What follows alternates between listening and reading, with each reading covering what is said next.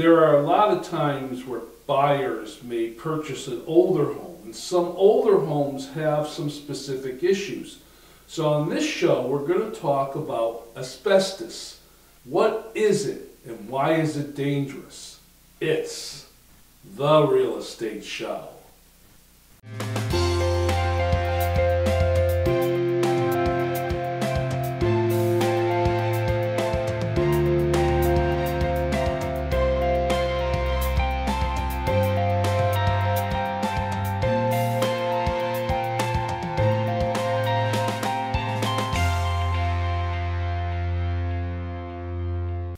Welcome to the Real Estate Show. My name is Rick Naples, the owner-broker of Zone Realty LLC. You zone your home.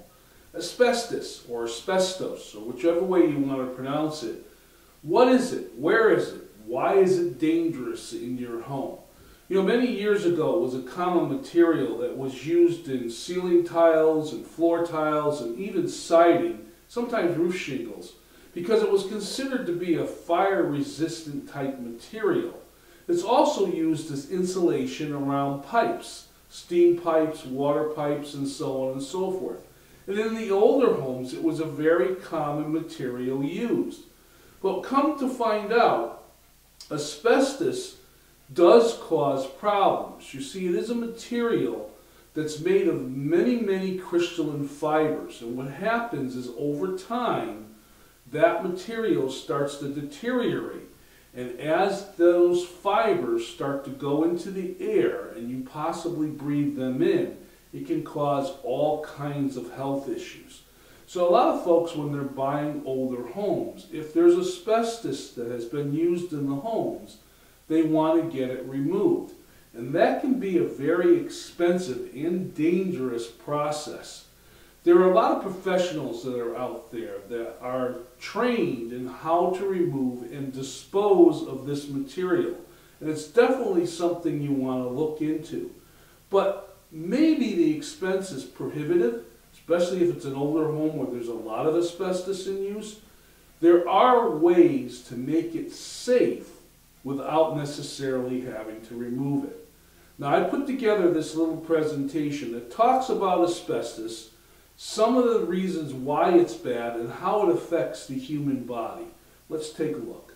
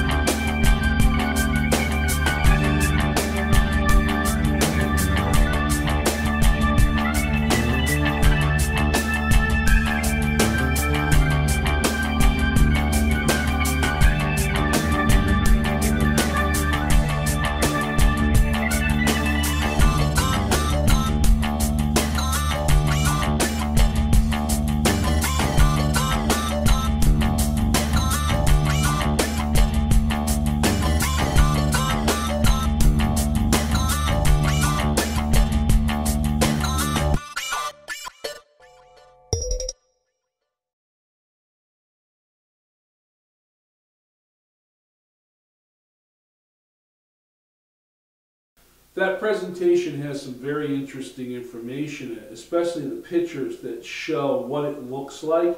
So if you live in an older home, you know what I'm talking about. Or if you're looking to buy a home that has asbestos that's been used in it, you know kind of what to look for. So there's a number of different things that you can do in order to protect yourself from the asbestos fibers that are in the home. One of those things that we look at is something that's called encapsulation. And I'm going to show a presentation on that a little bit later. But I wanted to talk more about the asbestos itself. There's a definition on Wikipedia, and that definition says that what it is it's a mineral.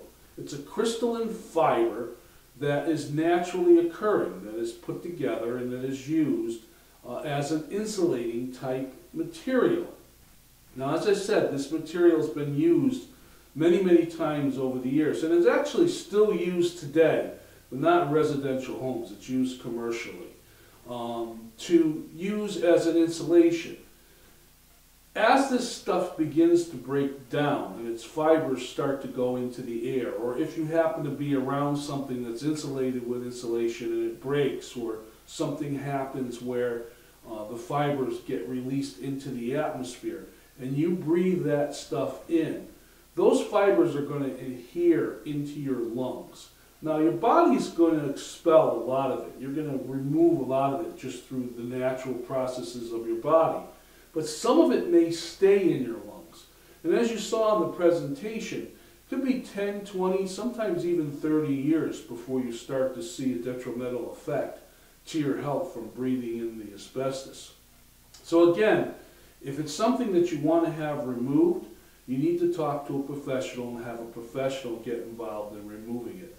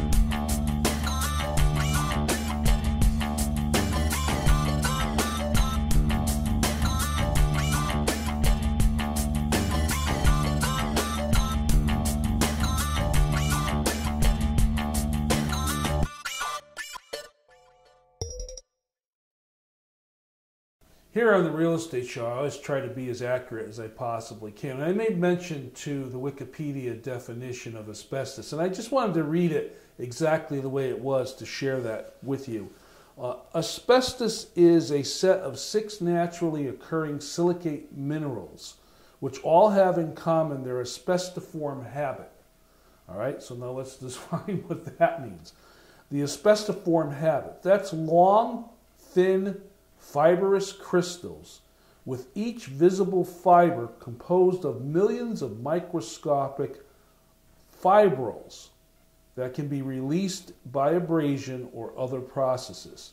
Fibrils must be the word that they're using to describe this fibrous material. So it's silicate, it's naturally occurring material that's used in order to use it for the various applications that it was done over in houses. Why is asbestos harmful? It continues on to say that asbestosis is a serious chronic non-cancerous respiratory disease caused by inhaling asbestos fibers which aggravate the lung tissues and cause them to scar. Symptoms of asbestosis include shortness of breath and a dry cracking sound in the lungs when inhaling it. So there you go. There's the actual verbiage for the definition on asbestos.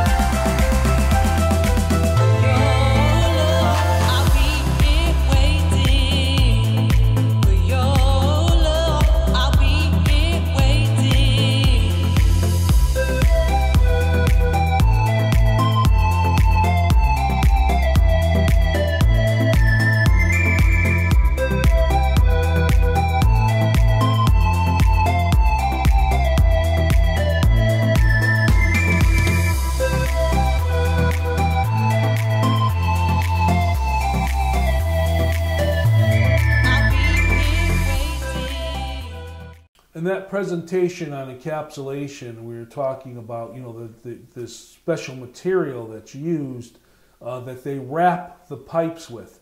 It's an interesting thing. It's kind of like a cloth-like material that is wet, and it's applied almost like a plaster.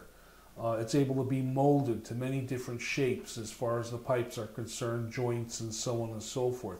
And then as it dries, it forms a cast, just like a cast that they put on your arm or your leg if you should break it. And the idea of this cast is it's very, very strong, and it will not allow any of the fibers, should the material, the asbestos, begin to deteriorate, to get into the air. It contains it all. And it's also, as I said, very, very strong material and withstands very high heat. So once this is done, if the pipe should be disturbed or bumped into or banged into or whatever, there's very little chance that those asbestos fibers can escape into the air. So very interesting. I wanted to read something from a website talking about this material that's used, this rewettable pipe lagging, as it's called. It's a canvas-like product that's made of fiberglass woven thread that is embedded in with an organic rewettable coating. The canvas can withstand extreme temperatures of up to 1,000 degrees, which makes it more safe to wrap on things like steam pipes.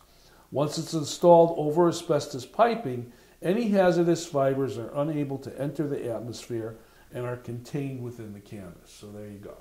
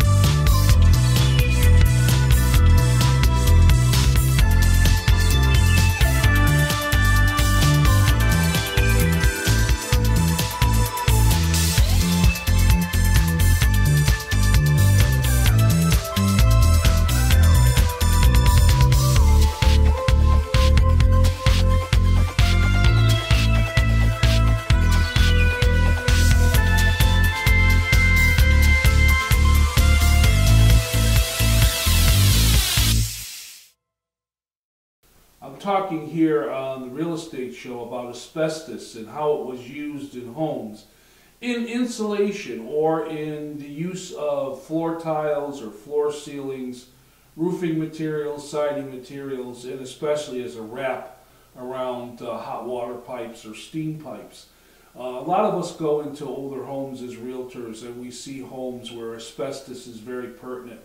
And we get worried about it because if that's been there for years and it's starting to fall apart, it can release, as I've said, those fibers into the air, and it can cause problems. Now, as you saw in one of the presentations, you know, if you walk into a room and there's asbestos in that room, it's not going to kill you. You know, a short exposure is not going to be much of a problem.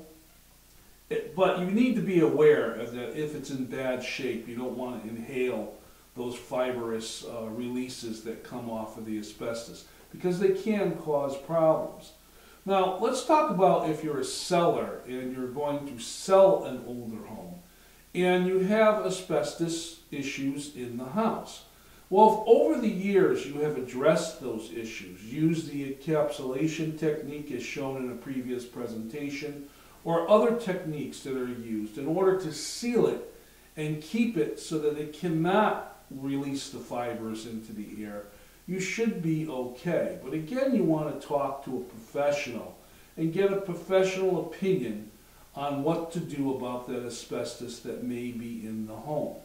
Now, a lot of folks will choose, if they have, for instance, the asbestos floor tiles, to just basically floor with new material over them, thus sealing them in or encapsulating them. A little bit different when it comes to those ceiling tiles and taking those down. That's a little bit more involved. As far as asbestos siding on some of the older homes, especially here in Connecticut, a lot of times the way that that's handled is it's just sealed in. In other words, they'll put an insulating board over it, put new siding on or new clapboard or whatever it might be to sandwich in or seal in that asbestos siding so that it's no longer exposed to the air. Same thing with roofing, but again, you have to be careful with roofing because we have limitations as far as what you can do as far as a roof is concerned. But again, if you do get involved in having to remove any of this stuff, it's best to talk to the professionals, because it is very dangerous. It's not a do-it-yourself type job. Let's take a quick look at this presentation. I'll be back with a section of the show I call the Real Estate Mailbag.